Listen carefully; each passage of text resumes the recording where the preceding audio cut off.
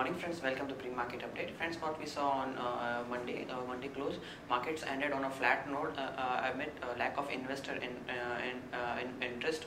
However, what we saw, IT stocks were in action on positive side that led to some support to the Sensex. As a result, Sensex ended up around 21 points while Nifty ended up 11 points. Moving on to the broader market indices update. Broader market indices, the BSE mid cap index lost around 0.2%, while small cap index was outperforming with gains of 0.2%. Market breadth was positive with 1702 gainers and around 1104 losers. Metal stocks were in action amid reports that there might be some revival in Chinese demand. As a result, the NSE metal index surged to 52-week high and touched an intraday high of 2722 levels. However, it compared to its previous high of 2685 levels. We saw action in metal stocks like National Aluminium, Vedanta, JSW Steel, SAIL and Hindalco up in the vicinity of 1 to 6%.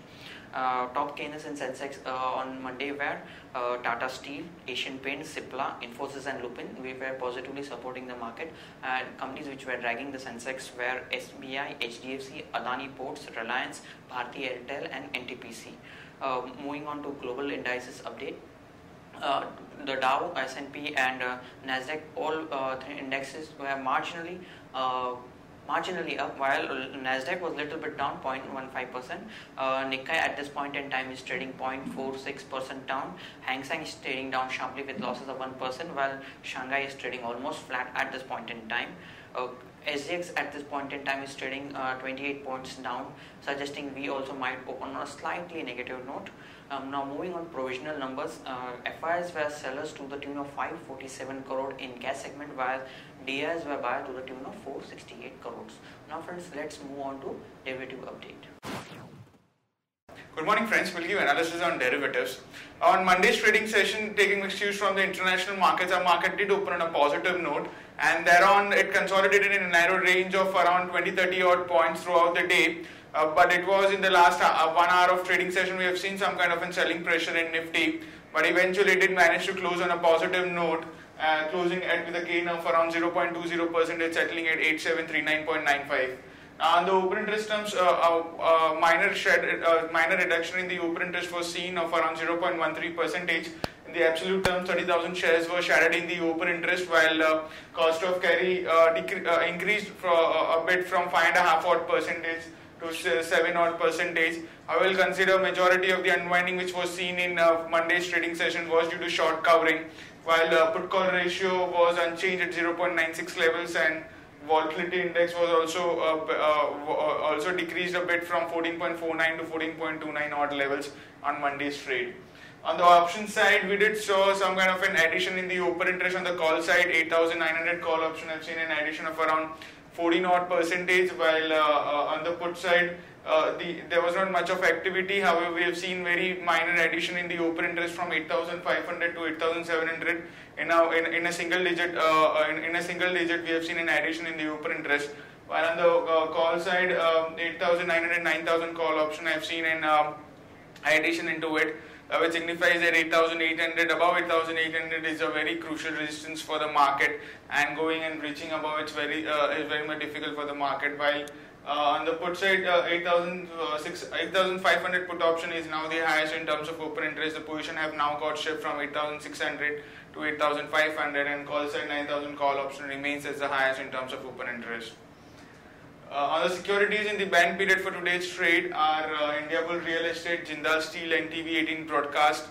On the FIS terms and index futures, they were net sellers by 152 odd crores. Index options, they were net sellers by 185 odd crores. Stock futures also, they were net sellers by 309 odd crores, and stock options net sellers by 58 crores only. On the market level, our 5-day VWAP stands at 8755 with a low range of our VWAP at 8600 and higher range at 8755. SGX Nifty is trading negative, it's down by 65 odd points and it's quoting anywhere around 8675, indicating some kind of a negative opening can be expected, or gap down opening can be expected in the morning trade. That's it from derivatives. Thank you. Now friends, let's discuss trading ideas for the day. First trading idea for the day, Dr. Reddy's lab at price of 3079. Dr. Reddy's has announced launch of Lamitrogram tablets in US. It is a generic version of Lamitel Market size for this drug is estimated to be $65 million. So this is a positive development for Dr. Reddy's. Action to be taken is long. Dr. Reddy's stop loss is placed at 3017. Will be targeting levels of 3171 and 3233. Now next idea for the day is KEC International at current market price of 125. KEC International bags order worth 1192 crore. This is positive development for KEC and continues to on a regular frequency continues to bag order. Action to be taken is long. KEC International stop loss is placed at 121. We will be targeting levels of 132 and 138. Now friends, moving on to news update front. Cipla's indoor facility gets US FDA clearance. GAIL government approves 5180 crores of JHBDPL pipeline project. RICO India to consider allotment of 1.09 crore shares at a price of 1024 to NRG Group. Queensland government invokes special powers to speed up Adani's Carmichael project. ABB looks to make India export hub for power and automation technology. Titan launches pilot for special occasion ethnic wear for women's category, may set up a few stores under pilot project basis. Gresham shareholders approve increase in RFPA and FI investment limit from current levels of 24% to 30%. Bajaj Electrical to shut down bulbs and tube light manufacturing unit at Koshi in Uttar Pradesh from this week. August IIP came at minus 0.17% against CNBC poll expectation of 0.77%. Z2 buy 49% stake in Reliance Broadcast for a consideration of 1872 crore. It also has an option to acquire remaining 51% stake. Sagar Cement to consider proposal for setting up coal-based power plant in Mathanpalli. Schneider Electric plans to invest around 100 million euro in next 5 years. Piramal Enterprise to buy 5 Genesis drugs for a consideration of 1164 crore. Indian Oil to lay largest pipeline of LPG pipeline from Gujarat coast to Gorakhpur in Uttar Pradesh. KRS downgraded Ruchi Soya's banking facilities.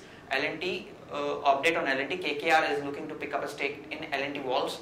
Capri Global to raise around 800 crore for lending for medium and small enterprises limited.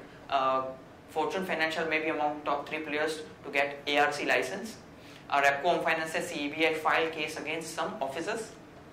GMK pledges 25 lakh shares of Prakash Industry with Moneywise. Ashok Leyland to set up units in Andhra Pradesh and Telangana. Sun Pharma recalls around 31,762 bottles of drugs sold in US. New drug tariff regulation could lead to content cost rationalization. This development is positive for companies like Hathway and City Cable. Now friends, moving on to result update front. Indus announced its numbers yesterday. PAT grew 26% Y-on-Y basis and NII jumped smartly 33% and gross NPA came at 0.9%. Groww Finance also announced its numbers. Its profit jumped 20% on Y-on-Y basis. NII was up 17% and gross NPA stood marginally up at 0.62 versus previous quarter's figure of 0.56%. Blue Dart also announced its numbers. PAT was down 21%, sales was just up marginally, and EBITDA also was lower at 11.3% versus last year's figure of 14.1%. So weak set of numbers for Blue Dart. Now friends, moving on to stocks with positive and negative bias. Stocks with positive bias are DLF at 155, ITC at 241 and Hindalco at 162. Stocks with negative bias are Axis Bank at 534 and L&T at 1457. Stocks for investment, Suvin Life at 202, Bajaj Holding at 2006, Britannia at 3376, Triveni Turbines at 123 and HDFC Bank at 1284. Friends, that's all from Advisory Desk. Have a wonderful day ahead.